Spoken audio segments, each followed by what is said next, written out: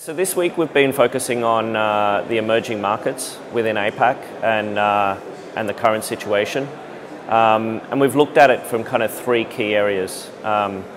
Firstly, from the desktop space, secondly, mobile, and then what's becoming increasingly important, cross-device. Reasonably good state of play within desktop. Still some real challenges around fixation on click-through rates. So we'd like to see clients moving much more towards attitudinal measures for measuring brand impact, and for performance campaigns, really optimizing and measuring to more business outcomes, so online leads, for example, or sales conversions. So fairly good, but room for improvement. The mobile space, however, is a little bit more problematic. The industry still hasn't defined a viewability standard, which is holding things back a little. Hopefully that'll change soon. We're also seeing that the vendors that provide third-party audience verification within the desktop space are reasonably slow moving over to mobile. So we hope that they can kind of accelerate their footprint within the emerging markets so that we can bring that same level of robust measurement to audiences.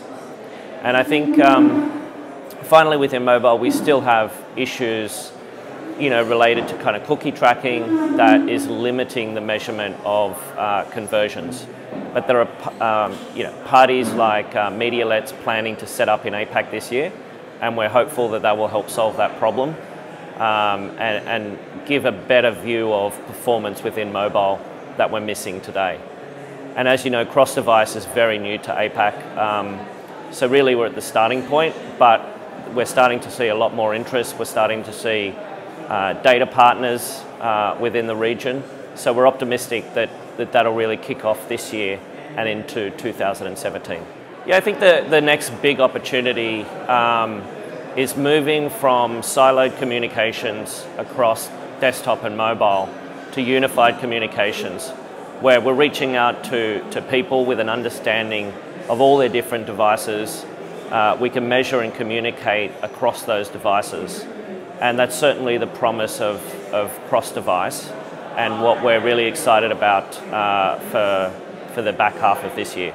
Yeah, so one of the kind of buzz topics at the moment is around how market research providers can better work with media agencies. And one of the big opportunities that we're working on actively with groups like TNS is how can we take their client segmentation models, and rather than using simple demographic proxies to build media targeting, how can we do that more directly through the use of the DMP? So that's a really exciting development, and we think that that's going to help get better attitudinal-based targeting into digital media, specifically through the capabilities of programmatic.